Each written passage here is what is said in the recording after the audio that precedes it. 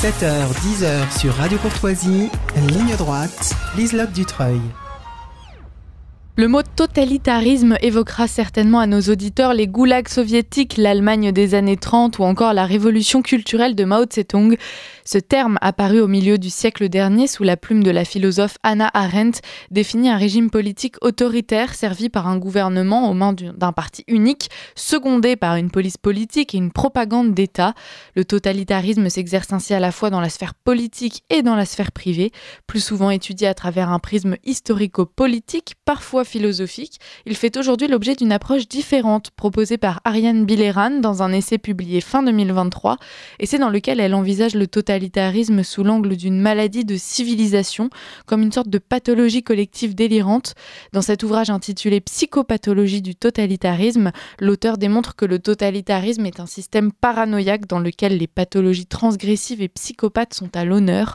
La condition de survie de ce système, la mise sous terreur des individus et des collectifs, entraînant tout à la fois sidération traumatique, jouissance pour certains et horreur pour d'autres.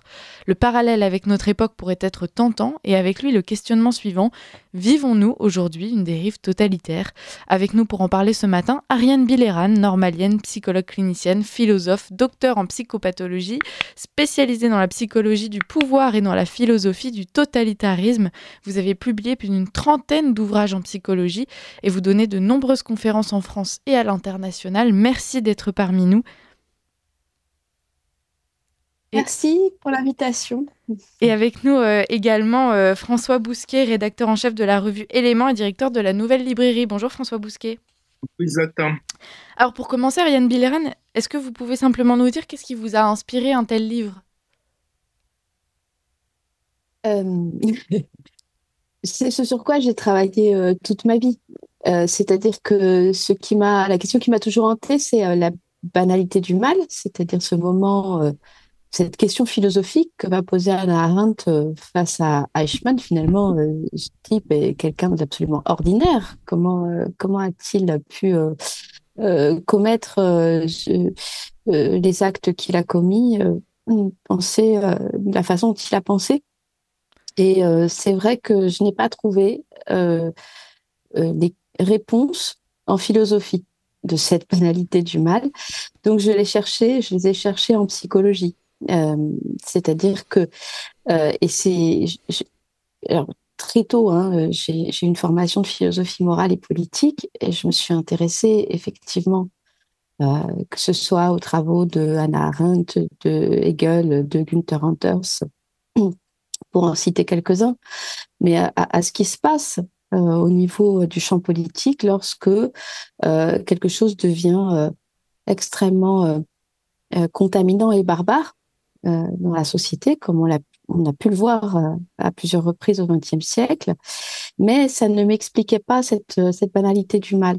Donc j'avais besoin de me confronter dans la pratique, dans l'expérience, à l'être humain, comprendre sa complexité. C'est la raison pour laquelle j'ai passé des années dans le conseil aux entreprises pour les cas de harcèlement, essayer de comprendre ce qui se passait. Et ça m'a donc permis d'abord comprendre que tout se joue dans le groupe, c'est-à-dire il y a l'individu bien sûr, mais il est immergé dans un groupe, et ce sont des processus au sein du groupe qui permettent cette banalité du mal. Pourquoi je parle du harcèlement? Parce que le harcèlement, c'est la méthode du système totalitaire. C'est une méthode absolument indispensable pour l'accès au pouvoir de certains individus et leur maintien au pouvoir. Voilà.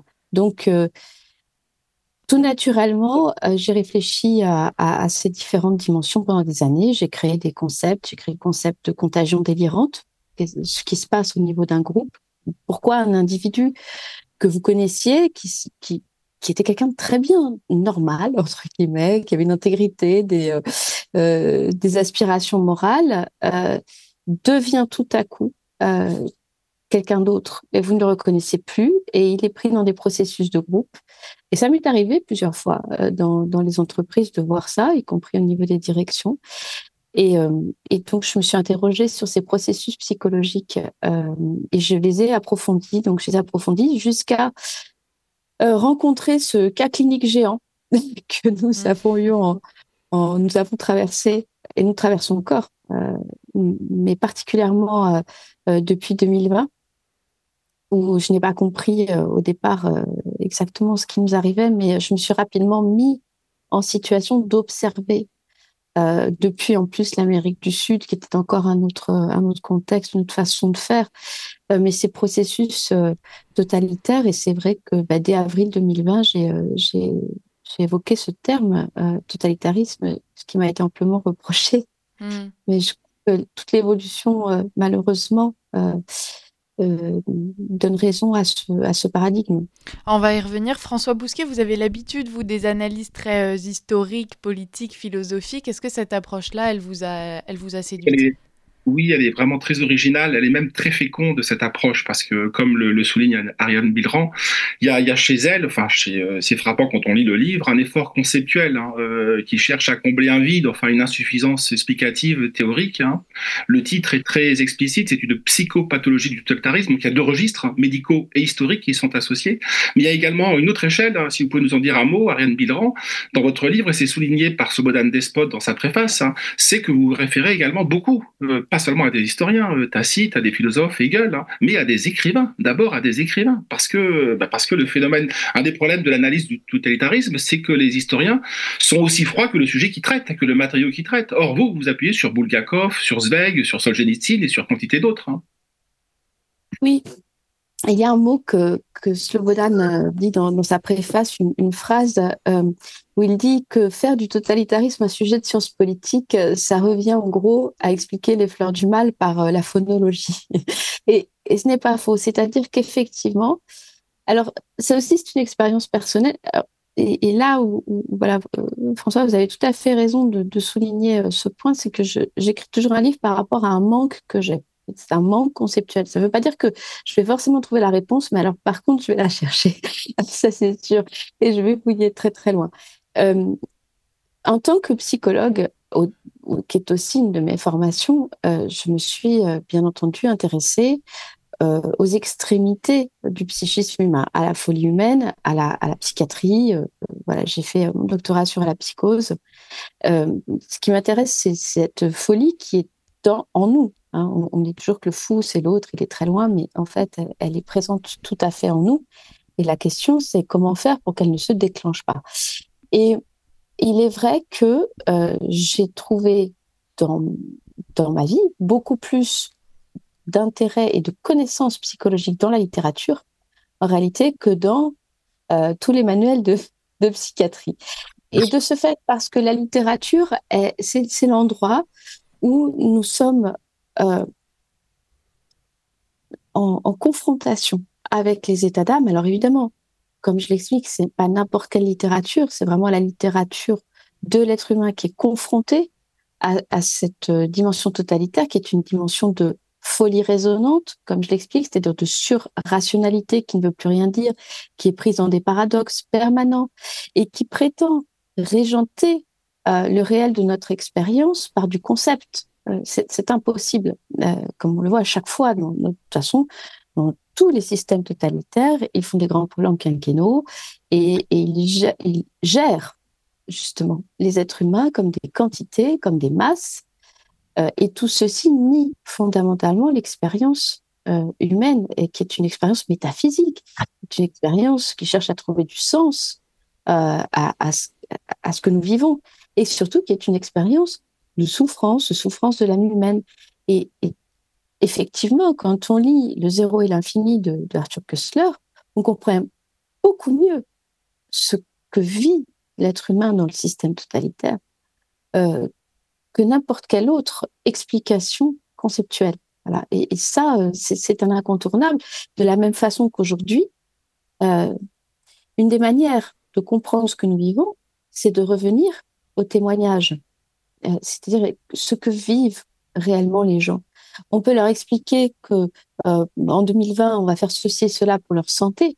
Moi qui étais en Colombie, j'ai vu les gens qui ne pouvaient plus aller travailler et donc qui ne pouvaient plus avoir des revenus qui n'étaient pas alimentés, on va dire, par l'État. Et la réalité de leur expérience, c'est qu'on pouvait leur expliquer tout ce qu'on voulait au niveau conceptuel, ils ne pouvaient plus manger. Et c'est cette réalité de l'expérience que toute la dérive totalitaire oublie elle traite l'être humain comme une quantité dans une masse. Ce que vous décrivez, c'est un processus. Hein. C'est un processus au long cours, en réalité. Mais cela étant dit, il faut vous le rappeler avec l'épisode du Covid. Enfin, je dis épisode, le mot est inadéquat, puisqu'on s'est installé dans la durée. Ça n'est plus un épisode, c'est un feuilleton. C'est ce que vous dites du reste. Hein. Il faut des événements. Donc, le Covid en a été un accélérateur pour que les choses se décantent, en quelque sorte. Hein. Il y en a un autre sur lequel vous vous appuyez, sur lequel aussi un philosophe qui vous est cher s'appuie, c'est Giorgio Agamben, hein, qui a l'originalité de conjuguer à la fois deux penseurs qu'on n'associe pas habituellement, Carl Schmitt et Michel Foucault. C'est assez inhabituel. Hein. Et lui, il s'appuie, alors il remonte beaucoup plus haut, mais il s'appuie sur le 11 septembre 2001. Qu'est-ce qui s'est passé à ce moment-là, le 11 septembre 2001 ? Il y a un régime d'exception qui s'est instauré. Oui, tout à fait. Les travaux de Giorgio Agamben sont fondamentaux pour comprendre ce qui se passe aujourd'hui. D'ailleurs, j'attire vraiment l'attention des auditeurs sur le fait qu'il a été, et à ma connaissance, le premier à se signaler en 2020, alors qu'aujourd'hui, on a des intellectuels qui essaient de récupérer le wagon un peu tard. Mais ce qui est important, c'est de voir qu'il avait les outils pour comprendre, les outils intellectuels pour comprendre immédiatement ce dans quoi nous nous trouvions. Et effectivement, il a écrit un ouvrage qui s'appelle « État d'exception aux Homo sacer » en 2003, où il explique que, alors ce n'est pas le seul à l'expliquer, mais ce fut le seul à le conceptualiser du point de vue effectivement du 11 septembre à ma connaissance, où il explique que le totalitarisme, c'est l'instauration de l'état d'exception, c'est-à-dire d'une guerre civile légale. Normalement, nous vivons dans un état de droit. Et l'exception est censée rester une exception. C'est comme en grammaire. Il ne faut surtout pas qu'elle devienne la règle. Et avec le totalitarisme, elle devient la règle. C'est-à-dire que nous sommes gouvernés de manière exceptionnelle avec la suppression de nos droits. Et dans cette suppression de nos droits, il y a un paramètre extrêmement important qui est la transformation du citoyen en coupable potentiel. Et donc, on va le traiter comme un coupable potentiel. On va traiter la population comme criminels de façon potentielle. On le voit aujourd'hui avec l'accumulation des pseudo-lois délirantes que nous vivons. Le citoyen est un criminel en puissance. Et ce qu'explique Agamben, c'est que l'état d'exception, c'est un régime en réalité illégitime. Alors, il renvoie au Troisième Reich, qui a démarré le 28 février 1933 avec un décret pour la protection du peuple et de l'État. Et en réalité, ce décret suspendait tous les articles de la Constitution de Weimar qui étaient relatifs aux libertés personnelles. Parce qu'évidemment, le totalitarisme, c'est la suppression des libertés. C'est assez important de le rappeler. Et donc, il faut créer cet état d'exception.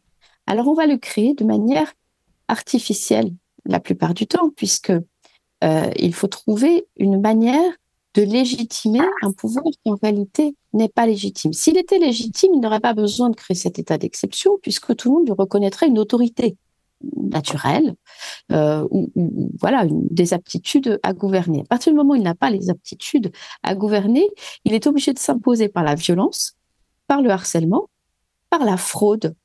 La dimension de fraude est essentielle. Il faut mentir, et il faut mentir dans la langue. Je crois que j'ai une conférence très, très, très importante que j'ai donnée à Lisbonne le 9 septembre 2022 dans le colloque Corruption et fraude dans la crise Covid sur précisément cette corruption langagière. Il faut donc trafiquer. Il y a un trafic de la langue. Et donc aujourd'hui, ce qui est important de comprendre, c'est que cette exception, il faut la créer. Comment on va la créer ? Comment on crée une exception ? On va créer une situation exceptionnelle. Donc, le plus simple, c'est que le pouvoir la crée lui-même, hein, c'est-à-dire effectivement un danger sur l'humanité, un danger guerrier. On le voit avec les propagandes de guerre. En fait, la guerre est un artifice monté de toutes pièces par ceux à qui elle est utile. C'est aussi simple que ça. Donc, il faut créer en fait ces conditions. Mais ce qui est très spécifique aujourd'hui, donc Agamben avait noté cet état d'exception qui crée une urgence permanente, qui maintient et suspend en fait l'état de droit et le maintient. Cette suspension, il la maintient. Et aujourd'hui, ce que j'ai pointé dans l'Antipresse, le numéro 415 et 416 de mémoire, c'est que nous avons quelque chose de totalement inédit du point de vue de la philosophie politique, avec la loi de programmation militaire aujourd'hui votée en 2023 en France. Ce n'est plus un état d'exception qui doit être créé artificiellement avec à minima, bon, qu'il soit réel ou artificiel. Voilà, il y a un danger sur la nation, il y a une urgence, etc. Mais dans tous les cas, il existe. Aujourd'hui, il n'y a plus besoin qu'il existe pour qu'il soit convoqué, c'est-à-dire qu'on est cette suspension du droit. C'est l'état de menace potentielle. C'est-à-dire que sous une menace potentielle qui n'est jamais définie, le président peut donc enclencher n'importe quelle réquisition, mobilisation au niveau militaire. Donc, et de la population civile. Ça, c'est très, très inédit. Et on voit bien que c'est très paranoïaque, parce que finalement, et c'est pour ça que la psychopathologie me paraît essentielle, avec cette petite précision, que ce n'est pas, et c'est important que je le dise et je le rappelle, ce n'est pas parce que je parle de contagion délirante, qui est une notion que j'ai créée il y a des années, dans un groupe, dans un collectif, dans un peuple, que je suis en train d'exonérer d'une responsabilité pénale les uns et les autres. Pas du tout, puisque, en tout cas, pour moi, dans la psychose paranoïaque, il y a une intention de nuire et elle devrait être reconnue pénalement. Je le dis parce que souvent on me dit, oui, parce que vous dites que c'est fou, donc en fait, il n'y aura pas de responsable. Non, non, je suis la première à dire qu'il va falloir trouver les responsabilités juridiques. Ouais. Avant d'aborder cette question de la pathologie, parce qu'elle est centrale dans le livre, Psychopathologie du totalitarisme, sur cette question de la loi de programmation militaire que vous évoquez, on est là aussi au cœur du totalitarisme, presque au sens historique, parce que Junger et les grands auteurs de la révolution conservatrice parlaient de mobilisation totale. Donc là, nous sommes totalement mobilisés. Et cet état d'exception, qui est de l'ordinaire des jours, instaure aussi un climat de terreur, instaure aussi une peur généralisée dans la société, qui est un levier de contrôle. La peur est un levier de contrôle phénoménal. Oui, oui.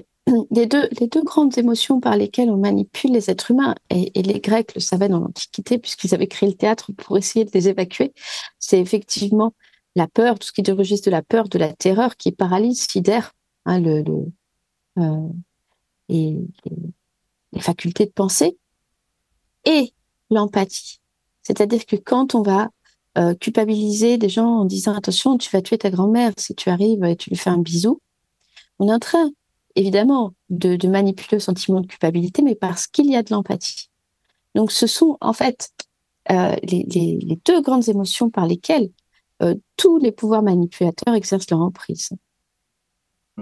Alors abordons de front la question de la psychopathologie. Comment s'instaure ce délire, parce que tout s'articule autour d'un délire. Nous, on a l'habitude de l'envisager, vous l'avez dit, individuellement, et ça ne remet pas en cause la responsabilité de chacun d'entre nous. Mais là, il bascule dans quelque chose de collectif, de groupal, Oui. de grégaire. Oui. Alors, c'est là, je pense que ça a commencé très tôt pour moi, cette analyse, à partir du harcèlement. À l'époque, quand j'ai commencé, j'écris mon premier livre en 2007 sur le harcèlement, à travailler sur le harcèlement, c'était parce que on avait une vision assez binaire, qu'on a toujours au demeurant, d'un très méchant harceleur face à un très gentil harcelé. Ça ne se passe, à mon avis, pas du tout comme ça. C'est-à-dire que ce qui permet l'instauration du harcèlement, et c'est important, encore une fois, de le comprendre au niveau du processus du système totalitaire, c'est précisément le groupe, c'est-à-dire la passivité du groupe. Le fait qu'à un moment donné, l'individu qui commence à harceler, il ne rencontre pas de limite dans le groupe. Et d'ailleurs, les rares fois où il peut en rencontrer, je l'ai vu plusieurs fois dans des expériences d'entreprise, eh bien, ça va le remettre à sa place. On voit tout à fait cette dimension dans le portrait que fait Tacite, l'historien de Néron. Dans les Annales, il explique que Néron est devenu un monstre parce qu'il n'a jamais rencontré les limites. Et que tout le monde a cédé en permanence à ses caprices. Donc, il a régressé lui-même dans un état de tyrannie infantile, avec les joujoux du pouvoir, avec voilà. Et donc, bon, aujourd'hui, on n'en est quand même pas très loin, quand on observe certaines personnalités politiques. Donc, c'est vrai que le défaut de la psychologie en général, c'est d'essentialiser les concepts, c'est-à-dire de dire un tel, il est paranoïaque, un tel, il est pervers, un tel, il est ceci, un tel, il est cela. C'est un gros défaut qu'on a d'ailleurs quand on commence les études en psychologie, on a envie de catégoriser tout le monde. Et c'est là que on doit faire intervenir la philosophie pour rappeler qu'en réalité, il ne faut pas essentialiser les maladies ou les concepts de cette façon, et qu'il s'agit de processus. C'est-à-dire que je me laisse contaminer par un discours, par exemple. J'absorbe ce discours, qui peut être un discours paradoxal, notamment, un discours qui ne veut rien dire, et à partir de ce discours où j'ai été contaminée, je le relaye et mon propre rapport à l'expérience va s'en trouver complètement modifié, complètement changé. Donc, c'est pour ça que, par facilité, effectivement, on va parler de profil paranoïaque, etc. Mais en réalité, et même si on regarde, et je ne vais pas citer de noms parce que finalement tout le monde va les reconnaître, mais certaines figures dirigeantes au niveau de la France, on les a vues évoluer. C'est-à-dire qu'on les voit régresser. Enfin, moi, je le vois en tout cas. Si on en prend certains, depuis 2017, on les voit régresser dans leur approche au monde, à la violence, à l'autre, etc. Et tout ceci, ce sont des processus collectifs. C'est comme s'il y avait effectivement une impossibilité à remettre des barrières qui sont indispensables, qui sont notre structuration psychique, nos interdits, en particulier nos interdits fondamentaux, et ce que j'appelle les piliers, les 4 piliers de la maison psychique qui nous permettent de vivre ensemble, et 2 piliers de l'anthropologie, l'interdit du meurtre, l'interdit de l'inceste, qui sont aussi symboliques. C'est-à-dire que calomnier quelqu'un, c'est franchir l'interdit du meurtre. On est en train de créer une mort sociale. Ça, c'est aussi important de le rappeler. Et j'ai rajouté à ces 2 piliers la différence des sexes, aujourd'hui très attaquée. Qu'est-ce qu'un homme, qu'est-ce qu'une femme?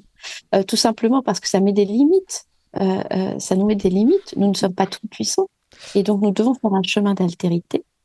Et puis, la différence des générations, qui est fondamentale, parce que je ne suis pas née de nulle part, je ne suis pas tout puissant, et j'ai une dette envers mes ancêtres par rapport au monde dont j'ai hérité. Et ce monde-là, il va falloir que je le transmette à minima dans l'état avec lequel on m'a confié cet héritage. On vous retrouve tout de suite, Ariane Bilheran et François Bousquet. Il est 9h01 et c'est l'heure du bulletin d'actualité avec Adèle Rosner. Il y a une place pour nos idées. Vue de haut.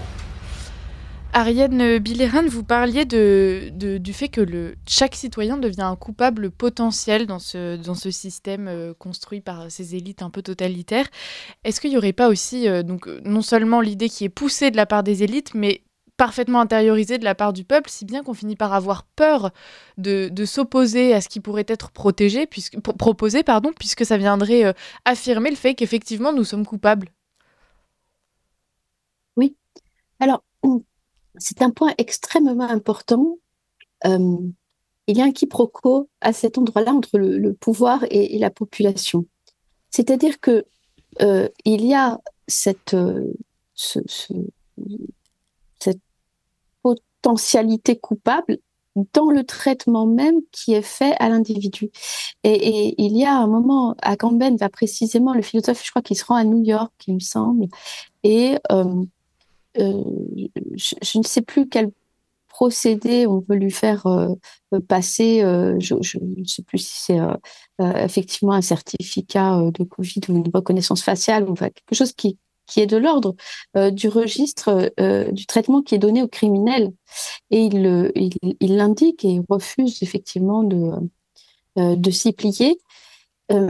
Donc, on voit bien avec les libertés conditionnelles, puisqu'il y a des libertés conditionnelles dans le système totalitaire, on les a vues à l'œuvre, c'est-à-dire nos libertés ne sont plus des droits inaliénables, elles sont sous condition. J'ai une liberté de mouvement sous condition, j'ai une liberté de pensée sous condition.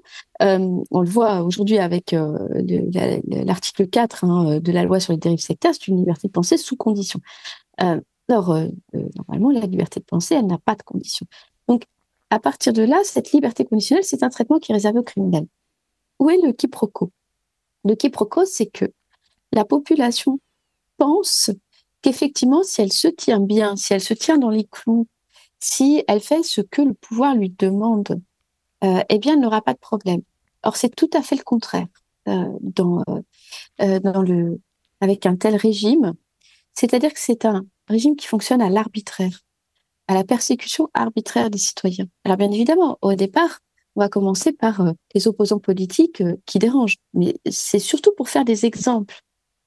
Et d'ailleurs, il y en a un certain nombre qu'on va laisser tranquilles, plus ou moins, bien sûr, mais parce que ils demandent, c'est aussi un système qui fonctionne avec une logique quantitative de bénéfices-risques, en fait. C'est une analyse tout à fait quantitative. Donc, si c'est tel opposant, c'est compliqué de s'opposer à lui parce que c'est un cas complexe et que, voilà, eh bien, on va préférer s'en prendre à la partie de la population euh, euh, qui est beaucoup plus docile. Et donc, il y a un quiproquo parce que le citoyen pense que s'il se tient bien, s'il est obéissant envers ce pouvoir qu'on peut comparer à un père tyrannique et violent, s'il ne fait pas de vagues, s'il reste docile, alors il n'aura pas de problème. Et c'est tout le contraire qui va se passer. Et ça, je l'explique dans le livre, c'est-à-dire que c'est précisément ce quiproquo d'ailleurs que Solzhenitsyn, quand il va, Solzhenitsyn va expliquer cette affaire au niveau des arrestations en disant mais pourquoi, enfin, mon sang, ces citoyens est innocent, pourquoi se laissaient-ils arrêter? Eh bien parce qu'ils avaient toujours l'illusion que leur bon droit serait reconnu, puisque comme ils étaient innocents, le pouvoir finirait par reconnaître leur innocence. Et ce quiproquo est assez délétère parce que c'est celui qui crée la soumission. C'est-à-dire que les citoyens se disent, bon, je fais pas de vagues, je reste dans mon coin, voilà, si je reste dans les clous, si je ne dis plus tel mot, si je m'auto-censure, alors je n'aurai pas de problème. C'est vraiment tout l'inverse qui va se produire. Et comme je l'explique, systématiquement, ce pouvoir qui est devenu fou, qui est devenu paranoïaque, s'en prend même à ses plus fidèles serviteurs. François Bousquet. Pour rester sur cette question de Liselotte, hein, vous, sur la question aussi du consentement des populations, vous laissez de côté, je crois à raison, toutes les études de Stanley Milgram et d'autres, vous savez, donc des études comportementalistes, hein, parce qu'elles nient les philosophies de la conscience, elles nient l'idée même de liberté. Mais cela étant dit, il y a quand même dans la philosophie politique depuis 500 ans et plus, moi je pense évidemment à la Boétie, à la servitude volontaire, aux contraints.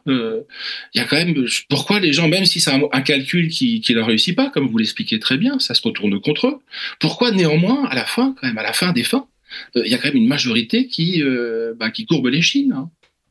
Oui. Oui. C'est peut-être un mystère. Oui. Alors, c'est là où on a un choc entre la philosophie et la psychopathologie, je pense. C'est-à-dire que du point de vue de la philosophie, qui considère l'existence de la liberté politique, elle considère donc aussi l'existence de la responsabilité. Et c'est très important. Et évidemment, il ne faut pas le nier parce que c'est une garantie de civilisation. Au niveau de la psychopathologie, on est dans autre chose, c'est-à-dire qu'on va essayer de comprendre ce qui se passe dans ces mécanismes psychiques presque sans les juger, en pratiquant une extraction de l'observateur concernant tout jugement moral, et qui, à mon avis, est importante à faire à un moment donné, avant de la rétablir, bien sûr, hein, cette dimension morale, mais pour comprendre ce qui se passe. Et c'est vrai que pendant des années, j'ai cru, puisque la question de la soumission, elle est liée au déni. Alors, qu'est-ce que c'est que le déni?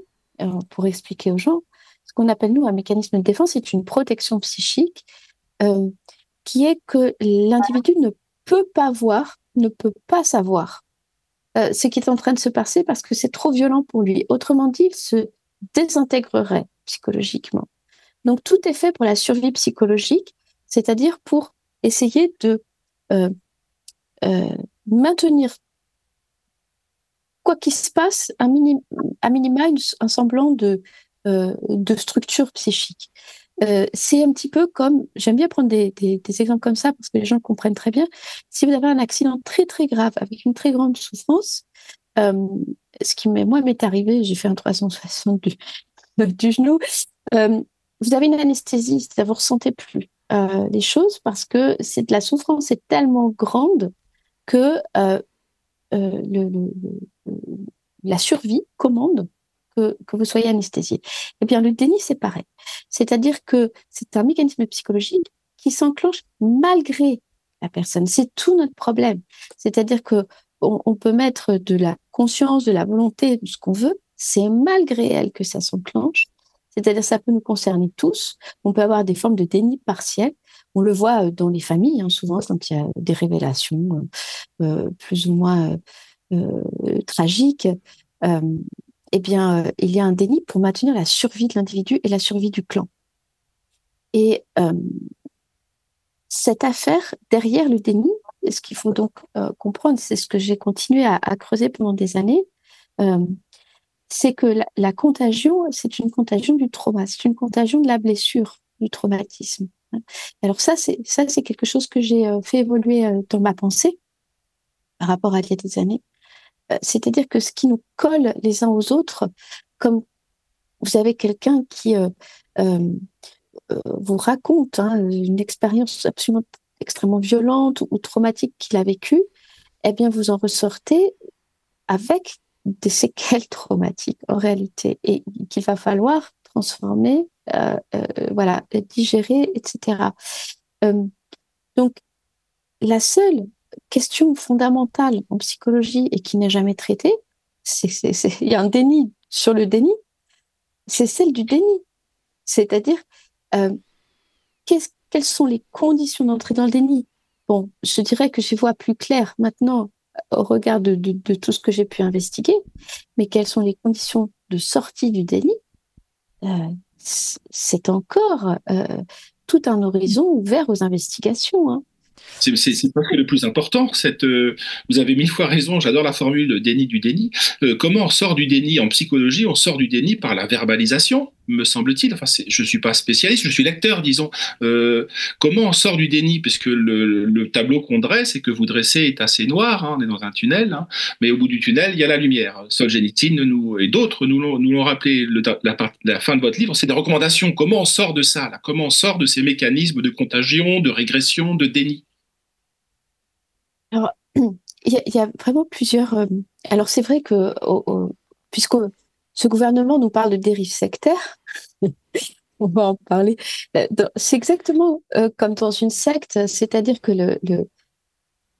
le totalitarisme, il fonctionne de manière sectaire. Donc, il y a une idéologie ou plusieurs, un dogme, c'est-à-dire un discours à avaler qu'on n'a pas le droit de contester. Aujourd'hui, la science avec un S majuscule, c'est l'OMS, c'est incontestable. Le discours du gouvernement est incontestable. Le doute n'est plus permis. C'est la certitude délirante, etc. Qu'est-ce qui fait que quelqu'un sort d'une secte? C'est exactement la même question pour le totalitarisme, qui est en somme une secte géante. Ce qui fait que quelqu'un sort d'une secte, c'est qu'à un moment donné, il y a deux facteurs, à mon avis, mais c'est à creuser. Il y a un facteur qui est que le doute a commencé à s'immiscer quelque part. Là, la question, c'est comment s'est immiscé le doute? Et on voit bien qu'on peut essayer de convaincre quelqu'un qui est dans le déni, ça ne marche pas du tout. Au contraire, plus on va lui amener le sujet, plus l'individu va construire des barrières, parce que ce sujet ne veut pas le toucher. Il ne veut surtout pas qu'on lui en parle. Ça le met en danger psychique. Donc, plus on va essayer de convaincre, on a tous fait l'expérience, mais tu vois pas ce qui se passe, etc. Et en fait, la muraille est encore, on la renforce jusqu'à un stade de rupture relationnelle. Donc, ça c'est vraiment, ce n'est vraiment pas la bonne méthode. Mais le doute s'est immiscé. Comment le doute s'est immiscé? Ce que j'ai pu observer, c'est que c'est précisément, il y a eu à un moment donné une micro-sortie de la secte. Soit la personne a été confrontée effectivement à un autre discours, mais sans être obligée de prendre parti dans ce discours ou de devoir renier le discours de la secte. Soit elle a fait une autre activité en dehors. Elle a rencontré autre chose. Elle s'est retrouvée confrontée à une altérité par rapport à la secte. Elle s'est dit, ah ben oui, effectivement, c'est un petit peu comme quelqu'un qu'on extrait, je sais pas moi, des violences conjugales et qui va passer 15 jours ailleurs et avec le recul, se dit, mais dans quoi suis-je? Dans quoi suis-je? Et il y a un troisième facteur que j'ai pu observer, mais certainement d'autres. Et vraiment, c'est la question fondamentale sur laquelle il faut que la psychologie se penche. C'est la confrontation à la violence de l'expérience. C'est-à-dire qu'il y a un moment donné, ce qui va créer la prise de conscience, c'est la souffrance incarnée. Alors, si je reprends mon exemple de violence conjugale, qui est un phénomène aussi sectaire, puisqu'il y a un discours d'emprise, et puis si je te tape, c'est parce que c'est de ta faute, etc. Donc, il y a un conditionnement psychologique par le discours. Par exemple, la femme peut rester pendant des années enfermée dans cette situation, jusqu'au jour où il y a quelque chose dans l'expérience qui va se passer. Soit ça va aller trop loin, soit ça va frapper quelqu'un d'autre qu'elle. Et là, elle va voir la situation. Et on a le même phénomène dans des sectes qui vont conduire à des passages à l'acte de plus en plus violents, puisque c'est le destin de la fameuse dérive sectaire, c'est de conduire à des passages à l'acte de plus en plus violents, qui ne s'arrêtent jamais. Donc, il y a un moment où ce qui restait de l'ordre théorique devient pratique. Quelles sont les conséquences de mes actes? Alors, le déni peut quand même continuer pendant un certain temps. On le voit aujourd'hui sur des conséquences ou les effets secondaires des injections, etc. Il peut y avoir un gros déni qui dure un certain temps, mais il y a aussi une levée du déni par rapport à la souffrance vécue qui vient impacter l'individu dans sa chair ou l'impacter dans sa vie, tout simplement. Il finit par se rendre compte. Dans mon expérience, par exemple, de ce qui s'est passé en 2020, je dois dire que ces pauvres Colombiens qui m'entouraient ont été beaucoup moins dans le déni que les Français, parce qu'ils ont bien vite aperçu que tout ceci n'était pas pour leur santé, puisqu'ils ne pouvaient plus manger. Il y avait une expérience du réel. Et c'est pour ça que cette expérience, le totalitarisme, c'est de l'idéologie, c'est du discours de plus en plus délié. Il n'y a plus de lien ni avec la vérité, ni avec l'expérience. Et donc, quand on va, l'expérience humaine est remise au centre, et c'est incontestable. Et c'est la raison pour laquelle, dans ce paradigme qui est le mien, celui qui me paraît le plus pertinent, j'ai dit en 2020 que tout ceci nous mènerait à la guerre, et je l'ai dit à plusieurs reprises, parce que pour sortir d'un tel délire, il nous faut une confrontation incarnée. Il nous faut quelque chose d'extrêmement violent qui se passe pour que les uns et les autres sortent de leur déni.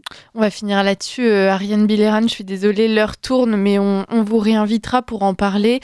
Je rappelle que vous êtes auteur de Psychopathologie du totalitarisme. On invite les auditeurs à se procurer l'ouvrage qui permet de décrypter les schémas mentaux de certains de nos dirigeants. Ce sera à leur appréciation pour juger qui ressemble, qui correspond à ces pathologies ou non. Merci d'avoir été parmi nous, Ariane Bilheran. Merci à vous aussi, François Bousquet. Je rappelle que vous êtes rédacteur en chef de la revue Éléments et directeur de la Nouvelle Librairie.